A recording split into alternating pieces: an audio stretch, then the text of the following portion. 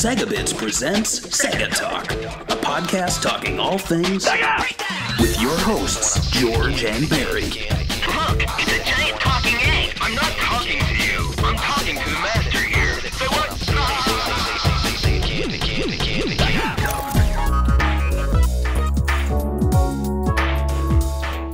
Hello everyone and welcome to a new episode of SEGA Talk. Today I'm joined with Barry. Are you being tickled? A little bit, I don't know. I just think it's funny. I just think it's funny that we like introduce this like, hey, I'm here with Barry. Like, there's gonna be somebody else here. Like, it's always gonna be us guys. So get used to it. Today we're gonna be talking about Streets of Rage, and you know the game came out on August 2nd, 1991, which makes the game 25 years old at the time of the recording. So it's in its 25th anniversary. Congratulations! Congrats. I mean, it was overshadowed by Sonic the Hedgehog's anniversary this year. You heard of that game? Yeah, it's Speedy Blue Porcupine, right? I think so. I've never played. I'm more of a Mario guy, guys. So Right. I don't know what I'm doing here in Sega Talk, but so tell us about your history with Streets of Rage and the first time you played the game. Oh boy. Well, when I had a Sega Genesis, I relied very heavily on rentals because, you know, back in the day, you didn't buy that many video games if you were, you know, a kid who couldn't really convince your parents to splash out a lot of money. And so growing up, I really just had the Sonic games. I had Dick Tracy, Ghostbusters, and one of my favorite beat-em-ups at the time was Teenage Mutant Ninja Turtles and the Hyperstone Heist. I love that game. It's one of my favorite games still.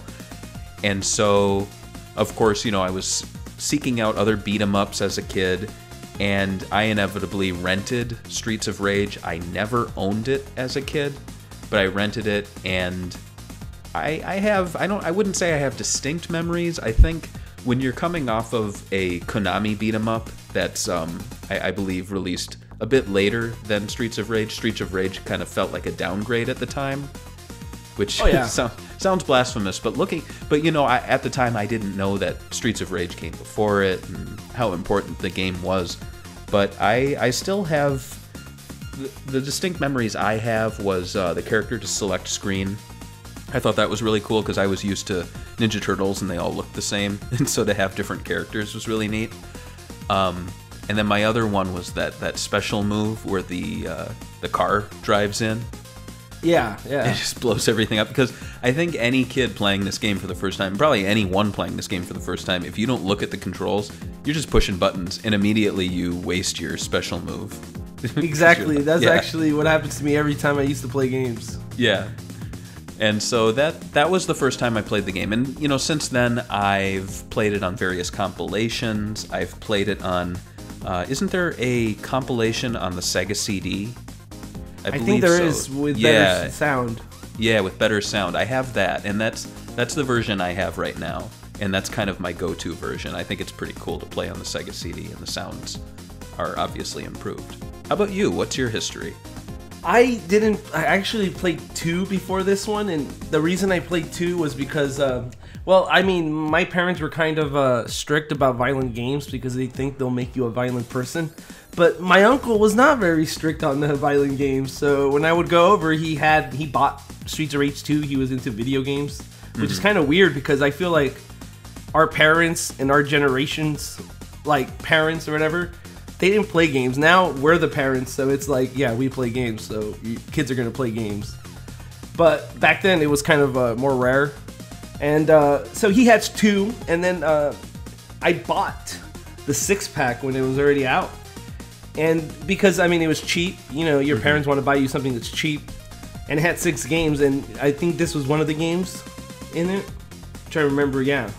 Or was it? I don't remember. It's been so long. 1991 was 25 years ago.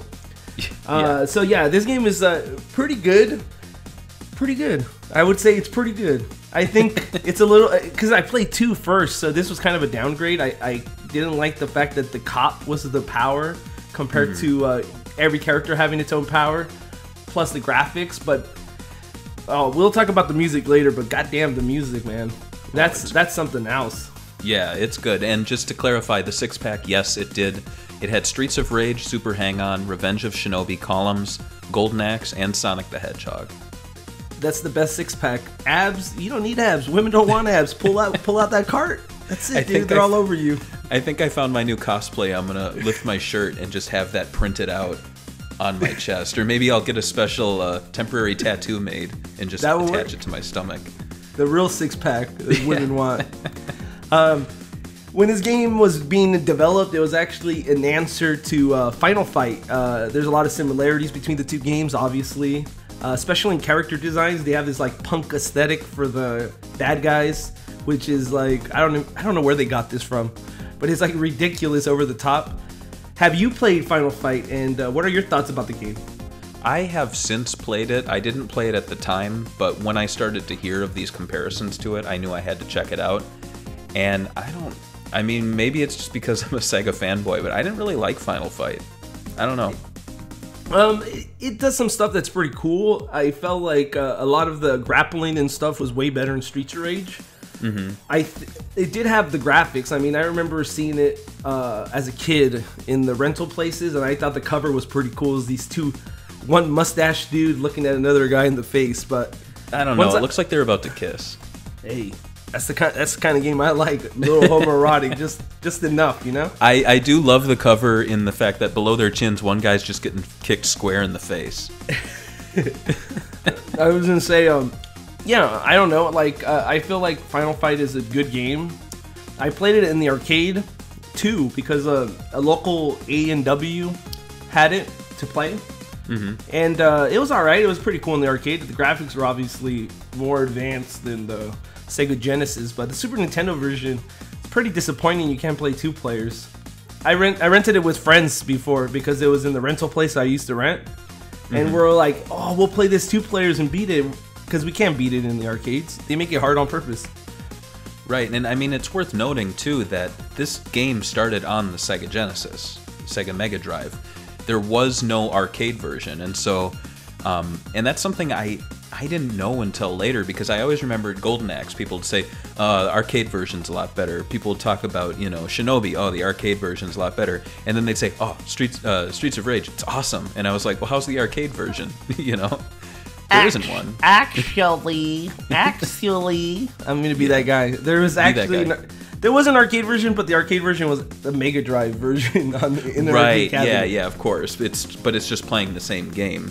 No, Yeah, and so I guess you could argue that maybe the Sega CD version is the closest you could get to an arcade version, just because it's slightly better in audio. But yeah, and I guess that really works for the franchise, just because it's the only place you're going to find it. You can't be like, I'm going to play it at the arcade. No, you got to get Genesis.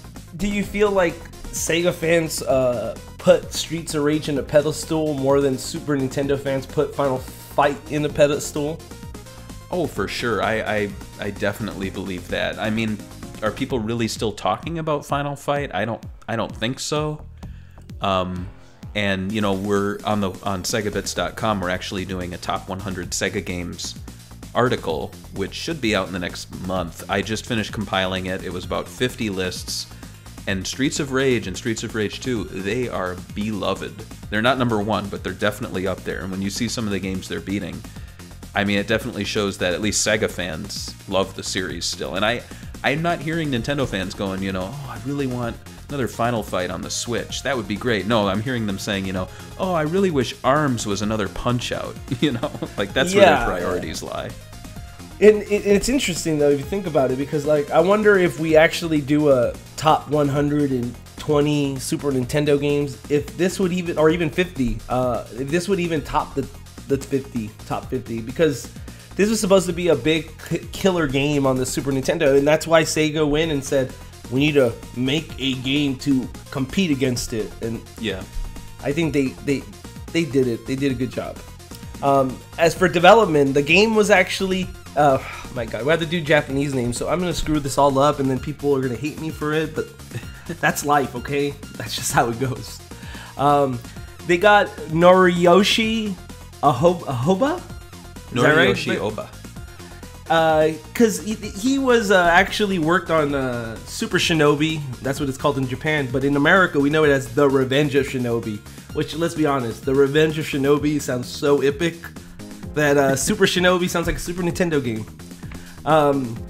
He actually was only 3 years out of college before he worked on this game as game director, and it's actually pretty impressive if you think about it. Can you imagine being 3 years out of college and they're like, yeah, we want you to make one of the biggest beat 'em up games of all time. Can you do that? I'd be like, I don't know what I'm doing here. But yeah, he knew what he was doing. And here's a quote I want to read to you from the read-only memory interview from the Sega Mega Drive and Genesis Collective Works book. You want to pimp that book right here, right? Real quick? Well, yeah, they just met their Kickstarter goal, so they're reprinting it.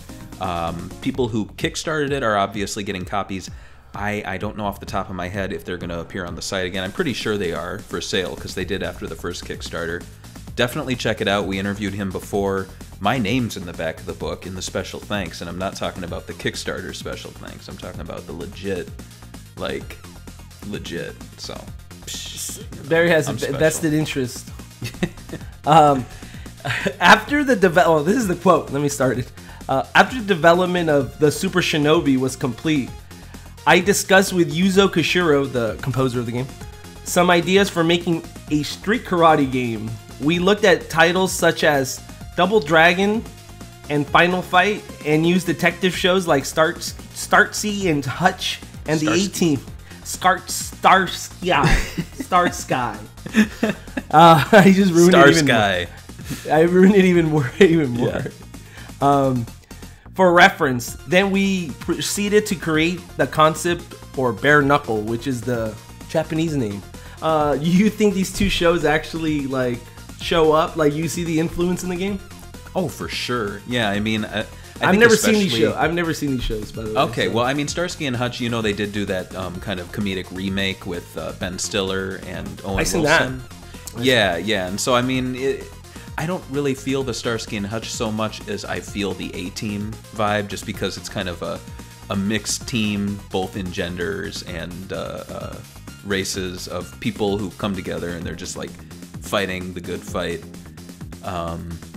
So yeah, I definitely can see that. I really feel like it's more inspired by, I mean, like we mentioned before, Final Fight, and also probably a lot of those like late 80s movies, things like that, like Escape from New York or something.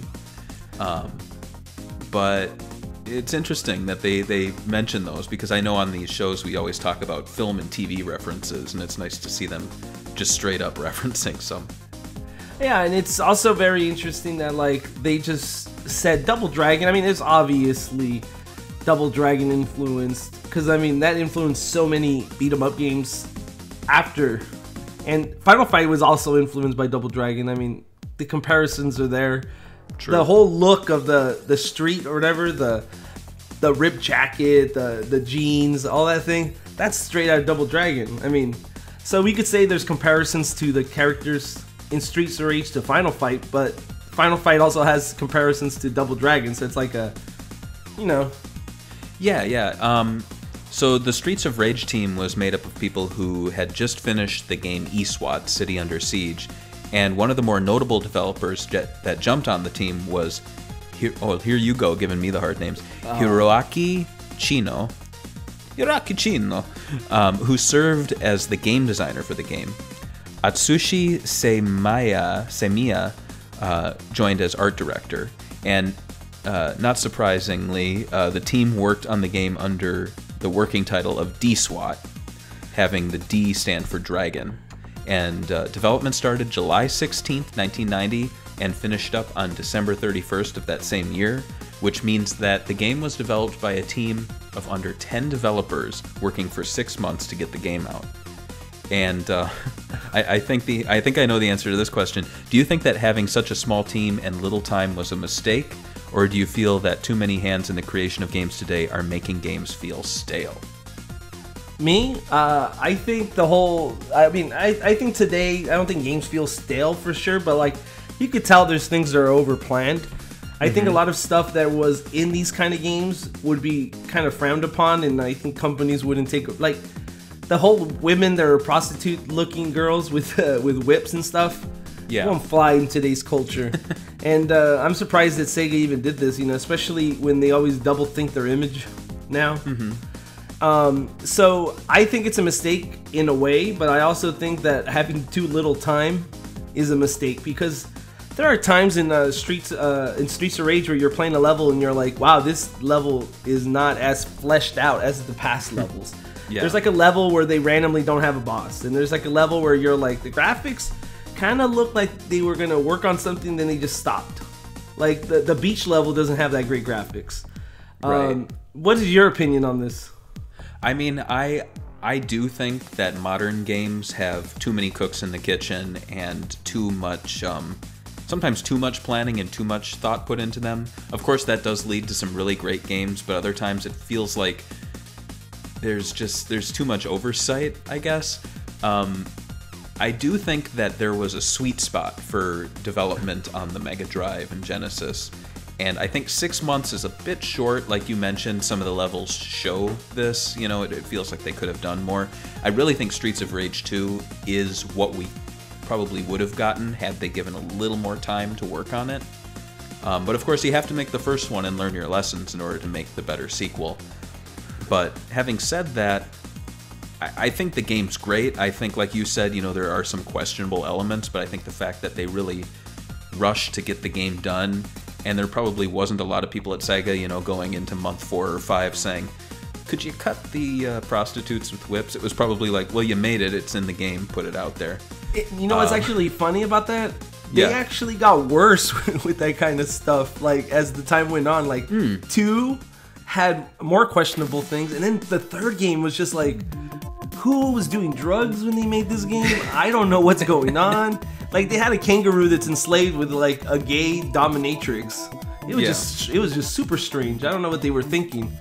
But I really, Oh, go on. Well, I was gonna say, I really feel like in Japan at the time, in the 90s, there was this kind of weird game of telephone going on. You know that game where it's like you say something and whisper something in someone's ear, and then they whisper it, and it gets kind of diluted and strange.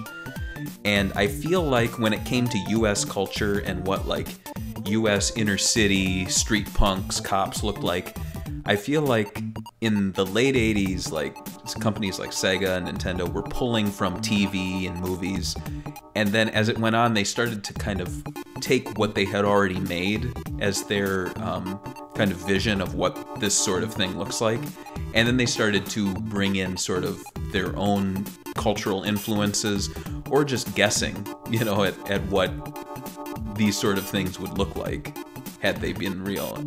If that makes sense. I just feel like it got stranger and stranger because they were like diluting it, or at least adding it. Yeah, and so it makes sense that by Streets of Rage 3 things just got really weird. And I agree with you, and I don't know, I think maybe that's why Japan is so xenophobic. They're like, oh, get out of our country, you guys are weird, you guys have kangaroo sex slaves. What is this? I mean, I know it's not Japanese, but like Jackie Chan's Rumble in the Bronx, watch that and then go, like, visit New York and then watch that. It's not, I don't know where the hell they thought they were. Oh, dude, the overdubbing on that movie, oh, so good, so good.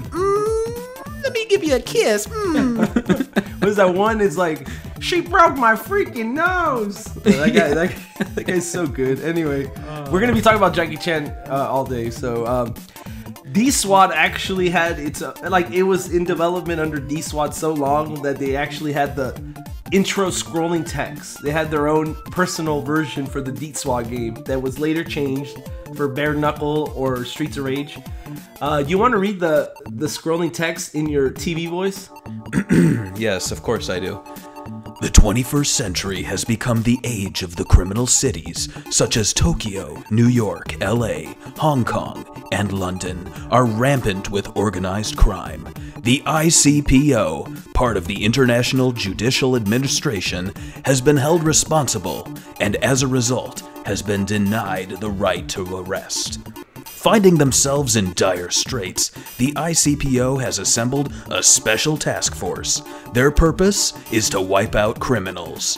To avoid public condemnation, they operate in secret and without firearms. This unique group of warriors have transformed their bodies into deadly weapons. Now they strike dread and vengeance into the heart of the criminal world, who refer to them as the Dragon SWAT. D-SWAT. pretty good. That was pretty good. So, like, okay, and then you want to read the actual one they win with in the end, and then we can talk about which one we prefer? This city was once a happy, peaceful place, until one day, a powerful secret criminal organization took over. This vicious syndicate soon had control of the government and even the police force. The city has become a center of violence and crime where no one is safe. Amid this turmoil, a group of determined young police officers have sworn to clean up the city. Among them are Adam Hunter, Axel Stone, and Blaze Fielding. They are willing to risk anything, even their lives, on the streets of rage. Which one do you prefer of these beautiful intros? I like the second one more. That first one, I'm still trying to figure out what the hell they're talking about. I just like the fact that they even had like little like what do they call it? Like when you add more info, like trying to explain to you what the ICPO or whatever it was. Yeah. And it's like it's too much, dude. I know. I mean, can you imagine if the one they went with would be like, it was a happy, peaceful place where people got along and they were really nice to each other, until one day, a 24-hour period within a week. I love the fact that they say that it says like that they have been denied the right to arrest people. It's like, so what? There is no law, basically, is what you're telling me, right? Yeah. So I could do crime and then like, whatever, you can't arrest me. I do really think the ending that ties into the title is a lot better on the Streets of Rage. The other ones, they're like, they call them the Dragon SWAT. D-SWAT. And they also try to, like, I guess, tie it in with E-SWAT or whatever, the game before this. And yeah. I don't know, that was a mistake. I mean, does anybody remember that game? I think it's a good game, but I definitely think it would have been a mistake to continue it as a spin-off. I do wonder, though, since it's called Bare Knuckle in Japan, how did the text go? Do you know? No, I'm assuming maybe they kept the Streets of Rage. I got this from the official thing on the thing, but I haven't read the Japanese one. That's a good question. I can't imagine they would say they are willing to risk anything, even their lives, with their bare knuckles. Maybe. That kind of sounds cool. Oh, yeah, it does. And what do you prefer as a title for the game? We had D-SWAT, which we already said we don't like because it's like Dick Squad or something. Yeah. It's that's what people... That's not what I thought of, but that's the first thing I think about. And hey, if you want to make comments about me being gay, then good. No. I'm glad. I'm happy. Bare Knuckle or Streets of Rage? I'm going with Streets of Rage. And it might just be because I grew up with it, but I think Bare Knuckle... I don't know. It sounds cool, too. It does. Damn it. I really liked Bare Knuckle when I heard that was the name, because it just reminds me of like, oh, these guys are just going to go in there and punch things with their freaking fist, and it's just like, I don't know, it just seems like grimy, I guess. Streets of Rage is kind of like, if you first hear it, you're like, so wait, you're on the streets and you're raging, or I don't know, it's just weird. But I guess now that we grew up with it and it became a brand name, we were like, yeah, Streets of Rage, it makes sense. I think I like them both. I'm just going to say that. Kind of like the Sonic CD soundtrack. I like both Japanese and American versions. Okay, that's fair. So let me get into the whole, I guess, when the game was under development, this is actually going to be kind of an interesting bit to talk about. The characters were named something else, and they looked differently. So let's talk about Axel first. Axel was known as God Hand when it was first in development, and his design resembled Chuck Norris, aka the America SEGA Sanshiro. For Sega fans that don't know Chuck Norris, he wore a karate suit, obviously, because Chuck Norris is a karate dude.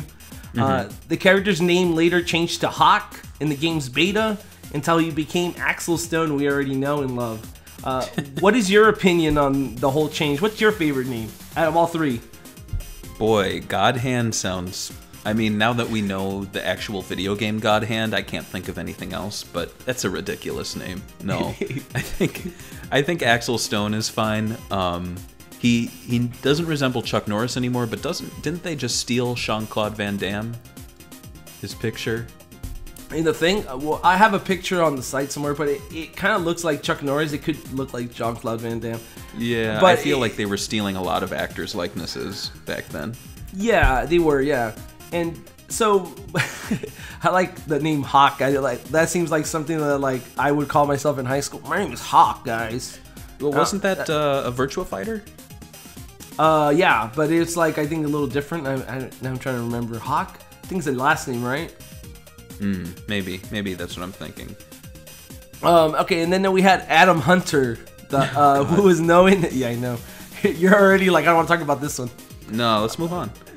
He was known as Blackbird because he's a black character, I guess, in the game's early development, and later Wolf in the beta. And he was designed as a shirtless kickboxer wearing boxing gloves.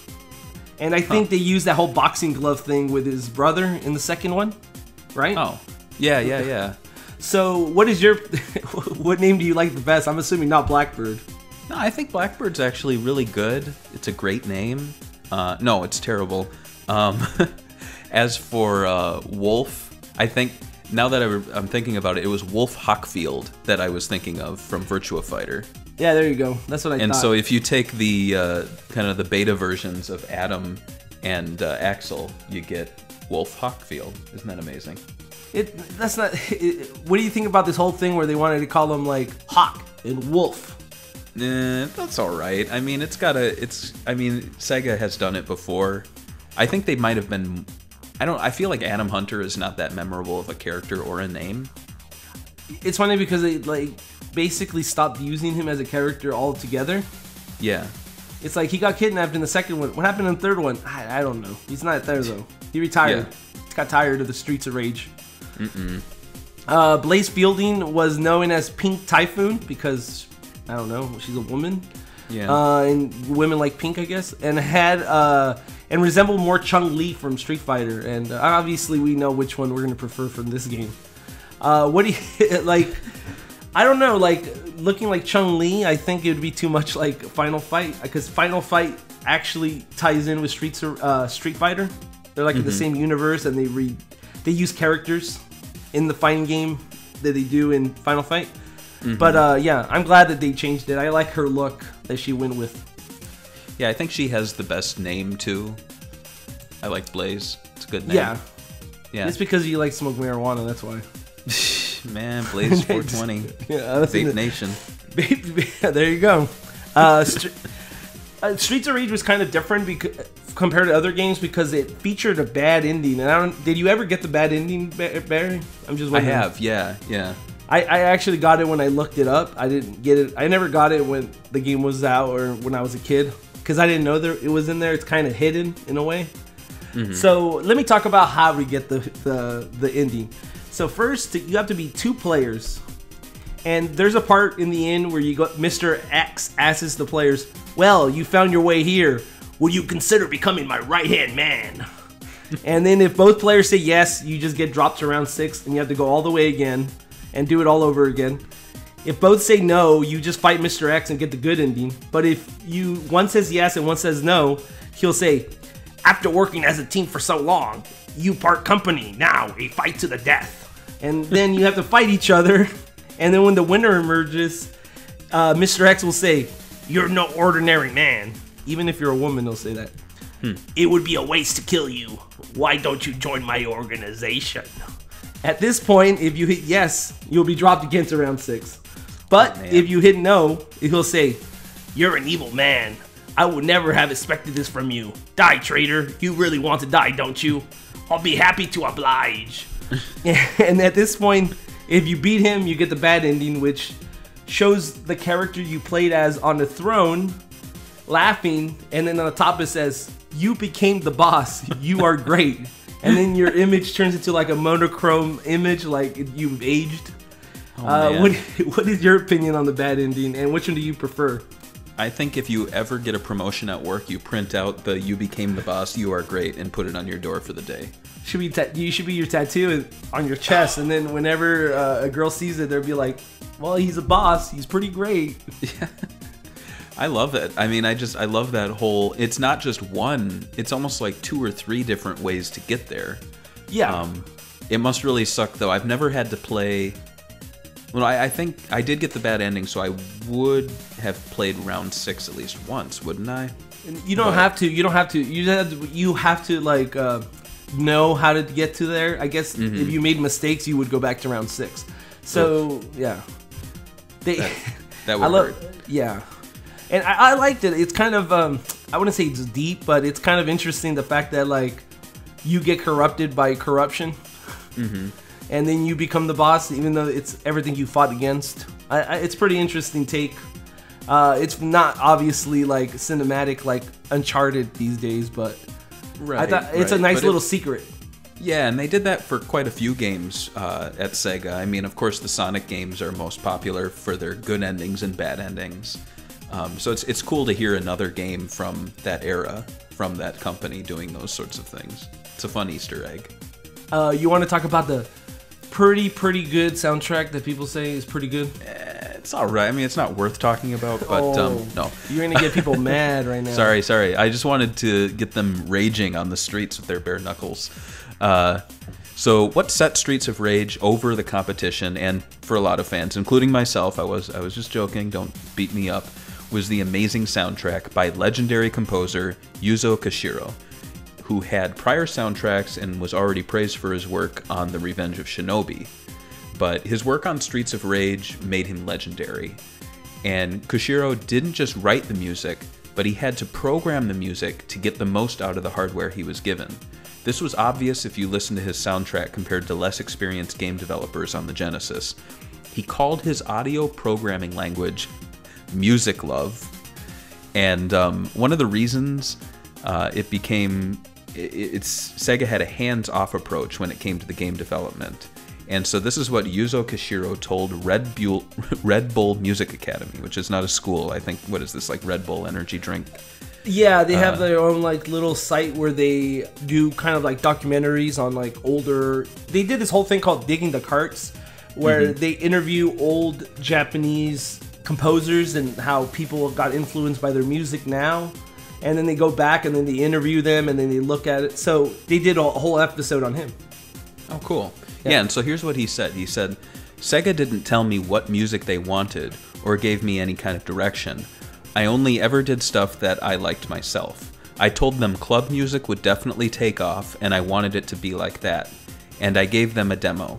The manager of the consumer department at Sega back then really liked it. It was lucky. I think there were people there who would have refused music that wasn't really popular in Japan, but the manager really took a shine to it. He took a shine to it. I like that. Yeah.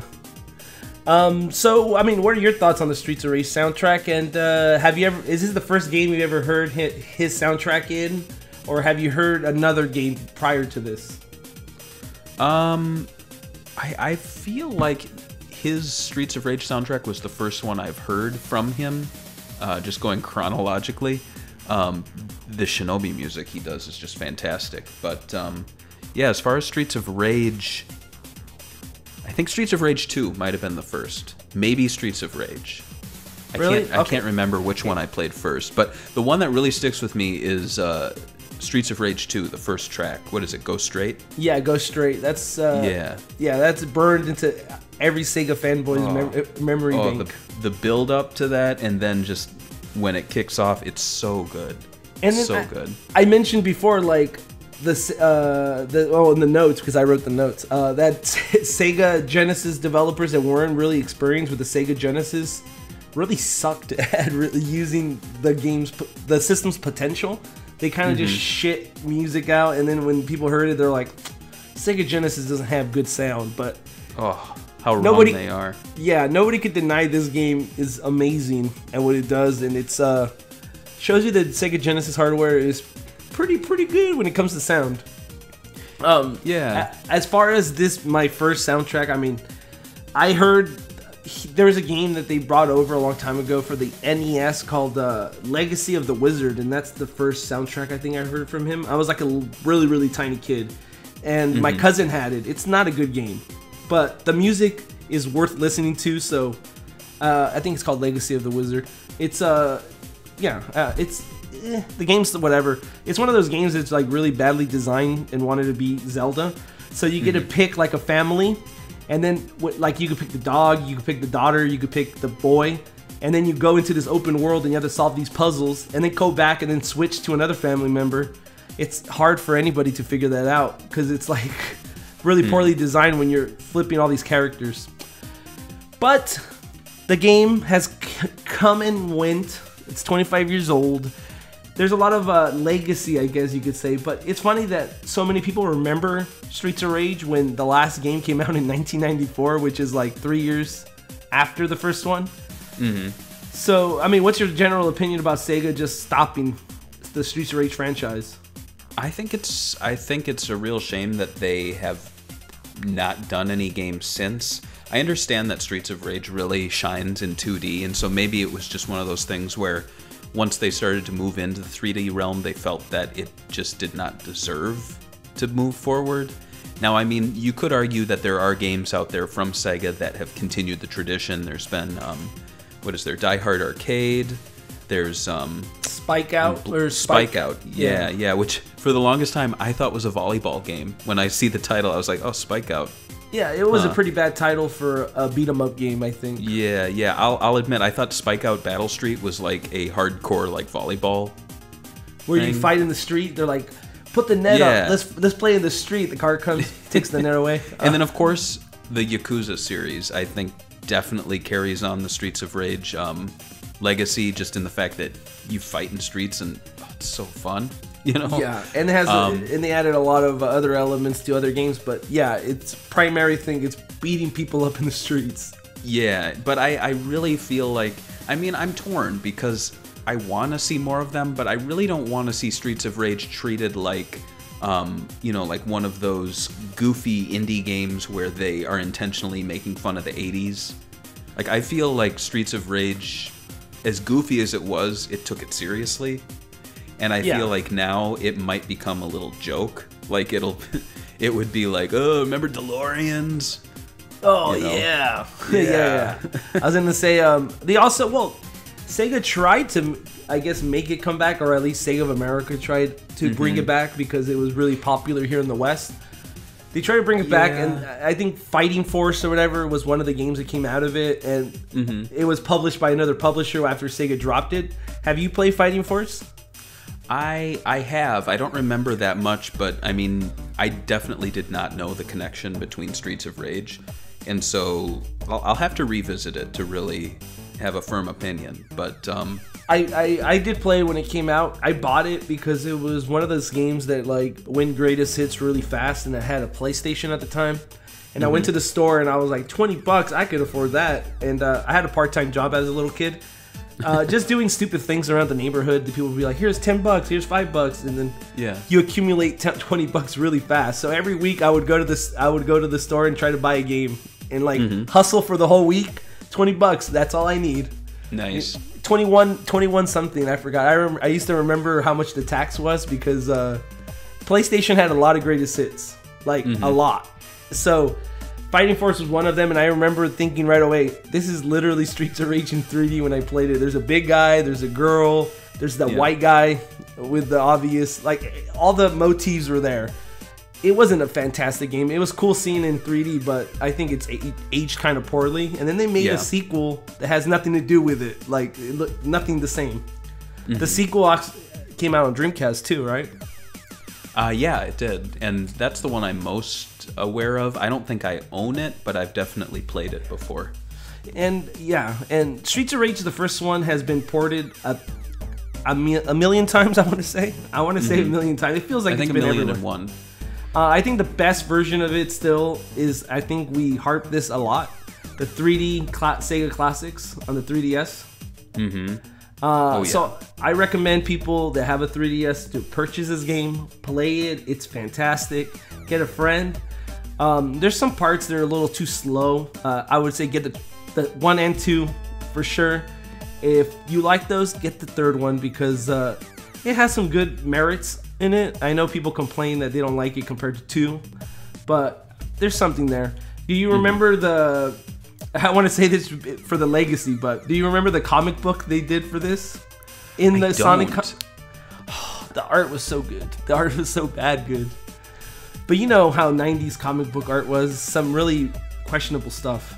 Yeah, this was in the British Sonic comic, right? I think so, yes. I've seen scans online of it. I was going to use it for our Instagram post, but I'm like, how many people would like this? Probably not that many. I do know that Sega Visions would do comics. I don't know if they did a Streets of Rage. They might have, but it was like this weird kid, and he was like, "Hey, let's jump into the game, bro." And fuck, I forgot his name. It's like he falls asleep and he gets into the Sega world. It's kind of like Little Nemo inspired. Yeah. There's that one where he goes into columns. And he's like, "Oh no!" It's like a nightmare, and he's like, "Oh, dude, I woke up. Thank God I had my pizza, dude." It's like, it's all you need. Yeah, it's all you need, man. So it's like there's a section we do in every podcast where we talk about the games and movies released in 1991. I think it's a fun little segment to finish off the podcast. So the movies that came out in 1991: The Silence of the Lambs, Terminator 2, Beauty and the Beast. Is it Cape Fear? Right? Yeah. Yep.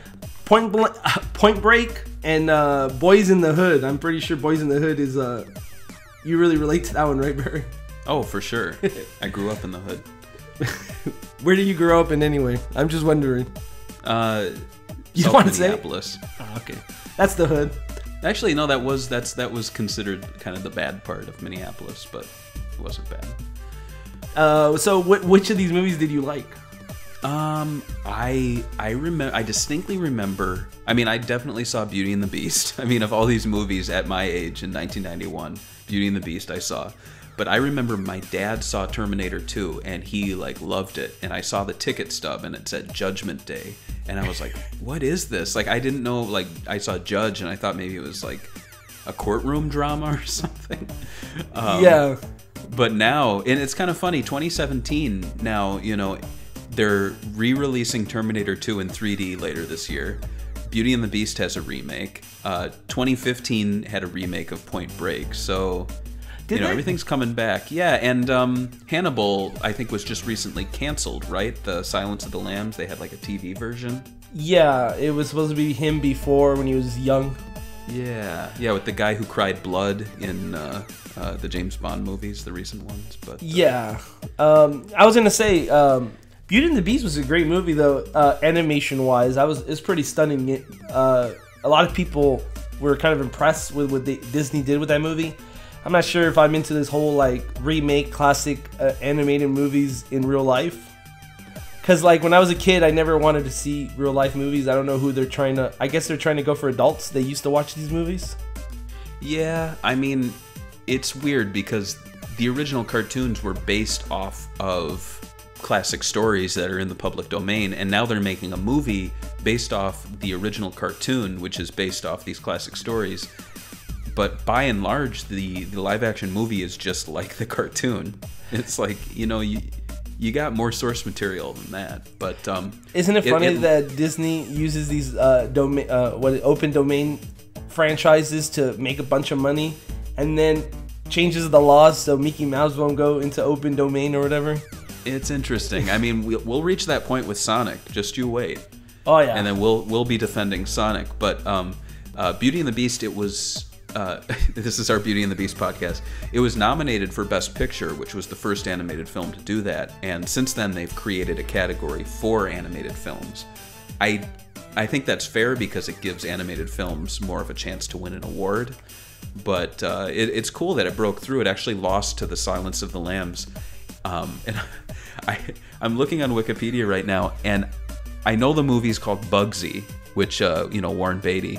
Yeah. But I thought it said Bubsy for a second. And you got excited, didn't you? I thought Bubsy was nominated for the Best Picture. And I was like, hey, if a cartoon Beauty and the Beast animated movie can become Best Picture, then why not Bubsy?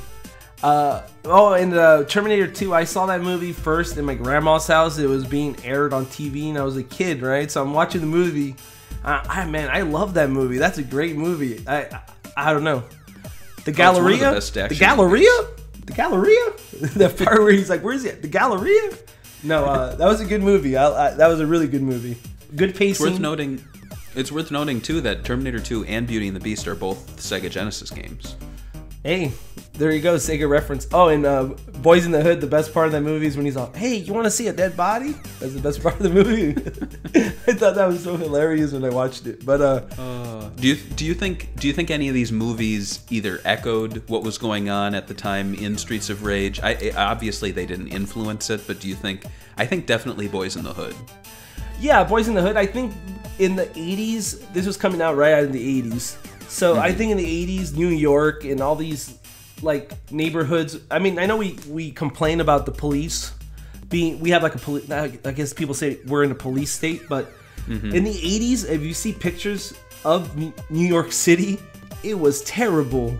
It was like graffiti, gangs. It was Wild West stuff. Yeah, and I mean LA. Same thing with LA. And exactly. So I feel like if you play Streets of Rage and then you watch Boys in the Hood, you are probably getting a much better depiction of America in Boys in the Hood. Yes. But it's interesting to see that comparison. Definitely, I mean, to have Adam being the only black guy, I feel like if they were really true to how inner cities were in New York, Los Angeles, Chicago, things like that, there would be a much larger African-American cast in SEGA games. Though I feel like it's a Japanese thing to always put one black character. They have to meet the quota. But just one. Yeah, I mean, they're from over there. They don't really understand life in America. I'm not giving them too much grief over this, but even The Dark Knight, I guess, like the comic book, the iconic comic book, that's an actual, in the 80s, that was a depiction of what New York was like in that time. And that's why it's more gritty and not family-friendly Batman. And that kind of changed comics too. And it was pretty bad times. I think I'd rather live now with lower violence than it was back then, I'll be honest with you. Oh yeah, no, and you look at a lot of movies from those times. I mean, the Teenage Mutant Ninja Turtles movie, they all play up on the fact that those places were just like dirty, scuzzy, dangerous, you know, and now you're like, oh, I can't wait to go to New York and to, you know, it's beautiful. Yeah, and actually that's one of the things I actually watched last night. I actually watched the sequel to the TMNT, the new movie, Out of the Shadows. Oh, that one, yeah. Yeah, no. Yeah. I kind of liked it. I don't know. It was all right, but I think it actually kind of missed, like, it's a totally different market. Like, if you watch the first one, they came out in the 80s or whatever, and then you watch this one, it's totally different thing. They're trying to, like, there's this one, the other one was like down and gritty and dirty New York, and then this other one is more like, I guess, for kids, I guess, and more family friendly, fun. I don't know. I mean, it wasn't a terrible movie, but I mean, it wasn't what the first one was like, the independent film. And right, and I mean, they weren't trying to be that. Go Ninja. Go Ninja Go. Ninja Go. Yeah. Games that came out in 1991. Road Rash, Sega Genesis version. Neverwinter Nights. I don't know how to say this game. I never really played these games. Lemmings? Lemmings? Really? Lemmings. What does that even mean? Is that a made up word? It's an animal. It's those. It's these little animals, and I mean, there's a. I guess maybe it's a myth that they follow each other wherever they go, to the point where if the first one accidentally falls off a cliff, the other ones will follow and all fall off. All right. And I don't know how true that is, but I mean, Lemmings, I love that game. I mean, you can go through the rest of the list, but even if I was a Sonic the Hedgehog kid in 1991, I think I played more Lemmings that year than Sonic the Hedgehog. Well, there you go. I'd never played the game, so I might have to try them. Street Fighter 2, I played this one. Sonic the Hedgehog, you probably heard of Sonic the Hedgehog. Yeah. Super Mario World came out this year too. Wow. And F-Zero debuted with the so which one, like, which, I mean, we already know which games you played the most out of these, right? Me was probably Street Fighter 2. I really, really, really loved Street Fighter 2. One of the things I liked about the Sega Saturn was that it was like arcade perfect. So to me, having fighting games, that's all I needed. I didn't need anything else.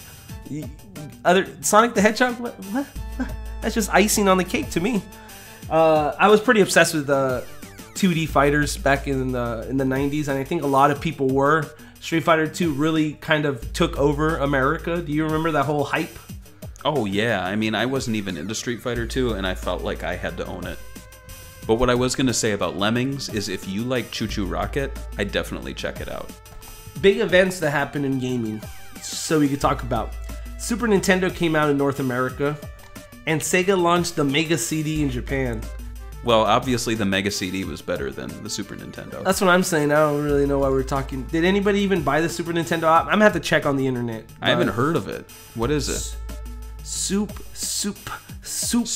Oh, soup. It's a question. Soup or Nintendo? I'd prefer soup any day. Soup is good. It's good for your bones. It's good for you. No, I mean the Super Nintendo was a pretty big thing, and Sega really took it to them. I think coming off the success of the NES and then coming with the Super Nintendo, a lot of people questioned if Sega could keep up momentum, and I think they answered the question just perfectly. And I think that's one of the rare times they did this, because after this, there's a lot of stumbling that happened with the company. And I feel like there was a split too. I feel like the people over at Sega of America felt like they could hold their own with the Genesis against the Super Nintendo, whereas in Japan they were like, "Oh, we gotta do add-ons," and so the Mega CD came out. And I don't recall what Tom Kalinske told us when we interviewed him, but I feel like he probably wasn't as on board with the Mega CD. It was more. It felt to me like they were trying to fight. What's that? TurboGrafx 16. I forgot what it was called in Japan, but they had a CD add-on. I felt like, and they were basically popular in Japan. Like, while we love the Sega Genesis here, the Sega Mega Drive wasn't really that popular in Japan. It was the most popular console for Sega in Japan was the Sega Saturn. So I think they were trying to release this to one-up the NIC. I think that's what they're called, NEC. Nobody really knows in America the TurboGrafx 16 because it wasn't popular here, but it was popular in Japan. Oh, for sure. And I mean, the collecting market for it here now is kind of exploding, because when I go to my retro game store, they actually have a shelf for it. It's not a lot of stuff, but they made room for it and people buy it. So yeah, my friend his mom bought it in a yard sale for like $5 with like 12 games. So now that's like $1,000 worth of retro games. Nice. But yeah, I don't know if the Sega CD was a mistake. I think it was a trend that was happening during this time. I think now that we see the big picture, yeah, we'll say it's a mistake. But, you know, back then it's hard to see what the next big thing is, and you want to be ahead of the curve all the time. Oh, for sure. And I don't fault Sega for that. And to be honest, I feel like the Sega CD is definitely a worthy purchase. There's a lot of great games on it. You just have to really dig. Kind of like the Sega Saturn in the US. Yeah. So that's it for this podcast. Yeah. Let us know what you think about Streets of Rage, and subscribe to the podcast on iTunes, even on YouTube. It's on YouTube now. You heard about this technology, YouTube technology? Yeah, I hear that when you post your podcasts on YouTube, people leave very friendly comments. They don't pick apart what you say or how you say it. And they don't get offended. Yeah, no, never. This George guy's a fucking retard. That's what they say on there. But sadly, they have said that. I didn't know how they found out. I'm gonna be honest with you. And now they're going to get angry that you said that, even though that's what someone said. They did say that to me, but it's fine. I'm okay. So as we do in all of our Sega Talks, we end with a tweet out to our listeners, and maybe even people who don't listen, but they do follow us on Twitter, asking them what they thought of the game. And so we asked, why do you like or dislike the first Streets of Rage? Let us know. And we heard from our own Koremaru, who said he likes the music, gameplay, and art style, and he dislikes fighting Mona and Lisa twice. A person named @ZeroTheFool5 said best OST is best. I can't argue with that. JumboMax792 said this game was a huge part of my childhood. It has extremely awesome music, and the best stage is the elevator stage.